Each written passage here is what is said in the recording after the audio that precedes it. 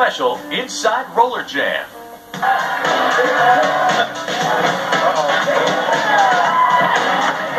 For the women of RollerJam, slaps in the face and slips on the track are all part of the game.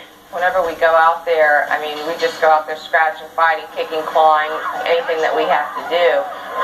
Oh, man! But despite the bumps and bruises, these hard-charging chicks still look sexy on skates. Our girls basically are allowed to, like, wear practically nothing, but they're great athletes. I mean, yes, we do show a lot of TNA, they say, but they also got to be able to perform.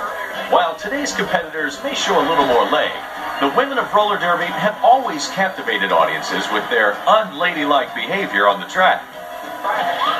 At the time that roller derby started, and this was almost immediately an innate criticism, was how can you let women compete on the same basis as men? Since roller derby began in 1935, women have competed in the game as equals to men. From its earliest years, crowds flocked to see these sexy skaters. But it would be decades before women were accepted as competitors in a professional sport, let alone one as violent as roller derby. Back in the 30s and 40s, women weren't supposed to act like this. It was considered unladylike, ungracious. Jerry Seltzer, son of roller derby creator Leo Seltzer, believes that female competitors have always been just as talented as their male counterparts. Many years, my father resented the fact that nobody would take the game seriously because of the fact that women were competing within it.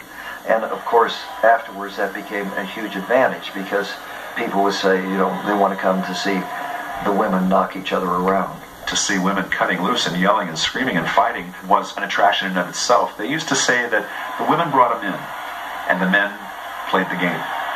And in some respects that was true. While women have always competed in roller derby, it wasn't until the early 60s that the sport had its first female star. Joni Weston, a gifted athlete with long strawberry blonde hair, began competing at age 18. She gained national recognition for her sex appeal and athleticism. Joni eventually became roller derby personified for a lot of people. People didn't maybe know the ins and outs of the game, but she became probably the best known female athlete. At 5'10", Joni towered over her rivals. Known for her quick feet and hard punches, the blonde bomber took the game by storm. Joni Weston is the top-of-the-line female skater of all time. She's a legend. She was a powerhouse blocker, but she could jam. She could do almost everything a guy could do on the track, and that transcended to the girls' field. I skated with her. I coached her. My grievances were there, but she was good for the roller derby. Very good. The derby not only gave Weston an athletic outlet, but also brought her true love with fellow skater Nick Scopus. Tony and I went together for about 15 years before we actually got married. Got married around in 1982. We were pretty happy together. I was into hot rods. She was into dogs. She was a very, very talented person, a very strong skater. Skated against men and held her own pretty well, unless it was a bigger guy. And, I mean, even I couldn't hold my own against a bigger guy. After the derby ended in the early 70s, Joni opened a training school for skaters. She hoped to attract a new generation to the sport she loved.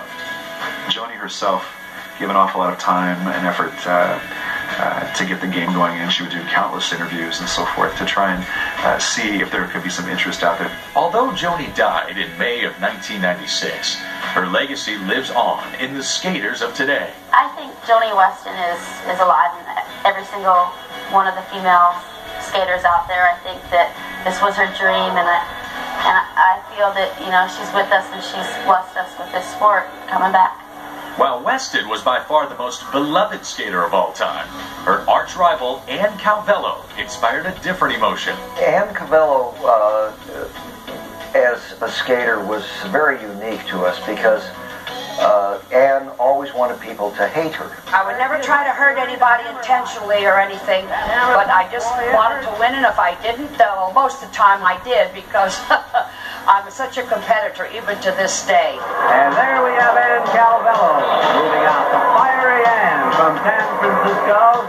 Ann started skating in 1948 and quickly gained a reputation as the toughest woman on the track. She broke all the rules, getting a rise out of her fellow skaters and her fans. Ann is just the prototypical villainous in a role that she created. Oh, there's bad blood here. Calvello's bad girl attitude was often overshadowed by her bizarre sense of style.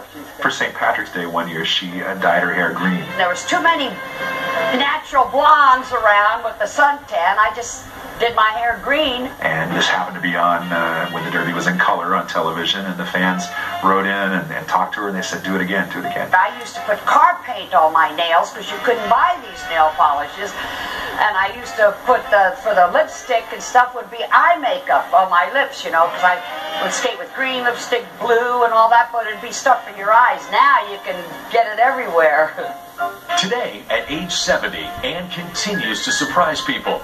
This former demon of the Derby holds down 2 jobs, working in a supermarket and collecting tickets for the 49ers. And occasionally, she can still be seen circling the track. I really haven't changed that much. You know, I have a few wrinkles, but not much for being in the sun 70 years. Coming up, meet the die-hard fans who fill the stands. RollerJam up the girls, the pimps are there. But first, RollerJam smacks down pro wrestling.